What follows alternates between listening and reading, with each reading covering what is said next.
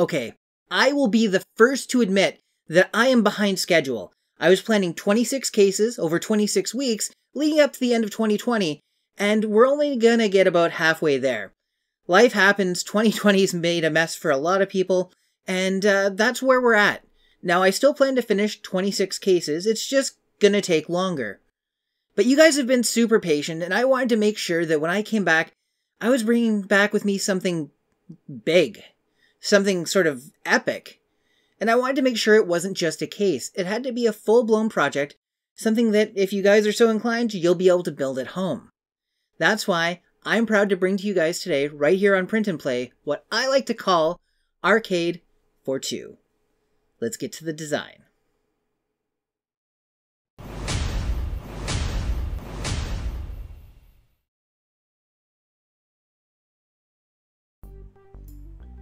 And here we have the completed design for the Arcade for Two.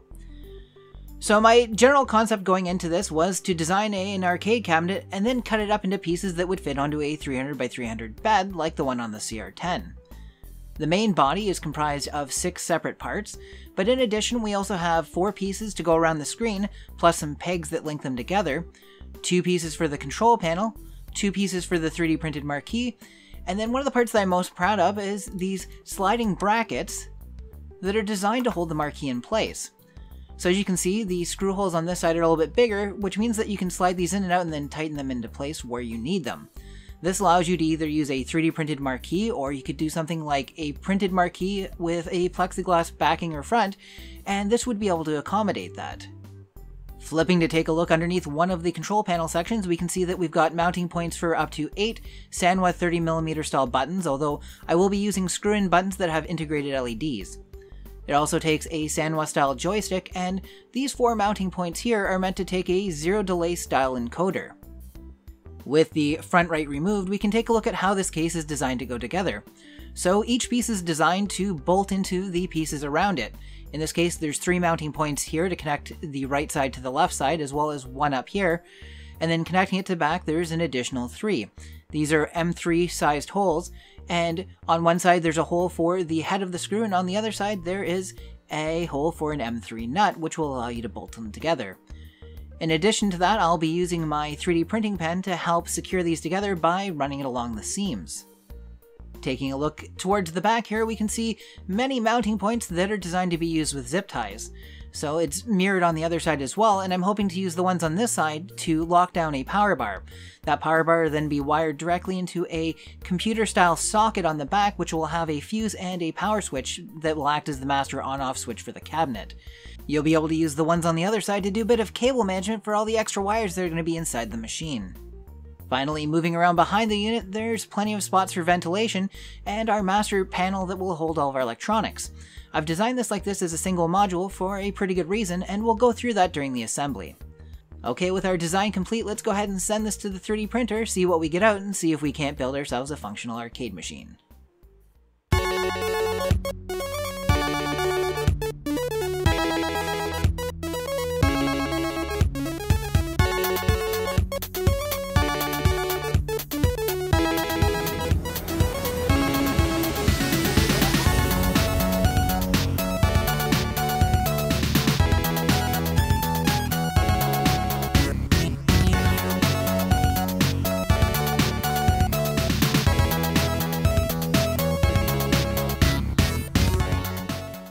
This cabinet was built for my good friend Adam.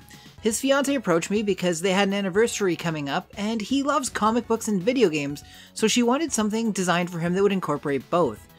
Since his favorite superhero is Remy LeBeau, also known as Gambit from the X-Men, I decided to bring together a color scheme and some design elements that would be inspired by him. I love the way the purple, black, and red came together, and I think I managed to balance the aesthetic without it being too over the top.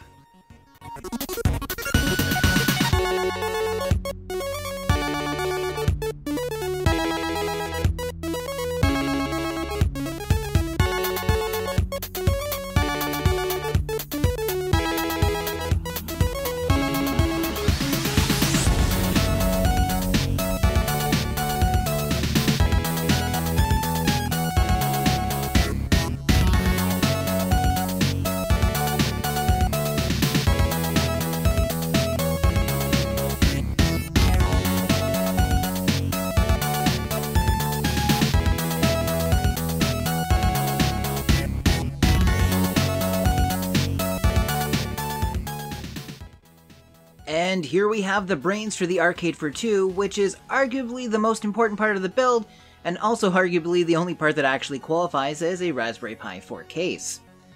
So in this configuration, I've got a Raspberry Pi 4 with a 2x20 watt audio amplifier, and then we also have a 60mm exhaust fan, and then if we flip it over, we can see it's also got a 30mm fan to keep the Pi cool. Now I've designed this module like this so that hopefully it will make this cabinet future-proof. The screen, the controls, the speakers, and all that stuff should hopefully remain timeless, as should your case. But whenever new electronics come out, or if you want to upgrade to something like an Intel NUC or something else, well, all you have to do is design a new panel to hold the electronics you want, and you're off to the races. So, all we have to do is get this hooked up to the rest of our electronics, and we should be ready to play some games.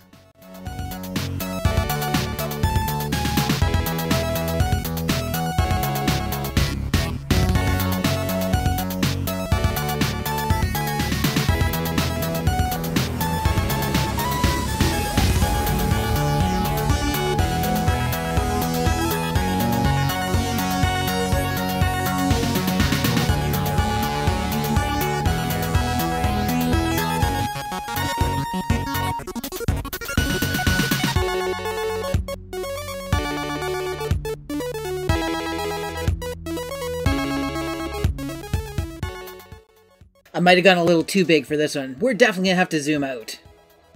And here we have our finished Gambit-themed Arcade for 2. As you can see, it's got 2 players with 8 buttons each. It's using a 21.5-inch monitor. It's got dual speakers, which are powered by a dual 20-watt amplifier. And the entire thing's running off of a Raspberry Pi 4. And that's the 4GB model. Overall, I am thrilled with how the details came out on this cabinet. I think the color combinations work really well together. The purple and the black, and even through the red and the blue for the buttons. Now, ideally, I probably would have tried to get buttons that were a closer color match to the plastic, but unfortunately, this was all I was able to get my hands on, and they really do look quite nice together. The marquee up top was printed as 2 separate pieces with color changes, so I started with clear, then did 2 layers of red for the ending of the text, and then finally finished with black. The audio amplifier is controllable from behind the cabinet with volume control as well as treble and bass, and you can turn off the audio completely just by killing power to the amplifier. Overall, this thing used close to 6 kilograms worth of filament, and it took over a week to print. Each of the parts was a multi-day print, and I had multiple printers running on it for, well, pretty much the entire week. I love the way that the control panels came out, and even the ace symbol in the front. So as you can see, I did a color change on this one as well, where on the left side I started with purple and then switched to black halfway through, and on the right side I switched from black to purple halfway through. The cabinet felt sturdy even before I started stitching things together with the 3D pen, but using the 3D pen really gave it a finalized feel. I don't feel like it's going to fall apart even under heavy use. Ultimately, I didn't have to reprint any parts, but before I release the files to the public, I will increase the tolerances a bit just to make sure that it'll work on a wide variety of printers. To print the Arcade for 2, well, you're going to need about 6 kilograms worth of material depending on the infill you decide to use, and you will need a printer that can support at least 300 by 300 on the X and Y, and 300 on the Z should do it for you. So, what would you guys have done differently? Would you have changed any of the design aspects? What type of theme would you go with for it?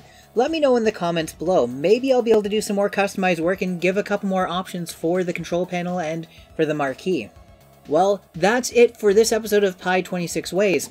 I hope you guys enjoyed taking a look at this, what I think is fantastic arcade cabinet. And don't forget to tune in next week, hopefully next week, when I'll be back with another design.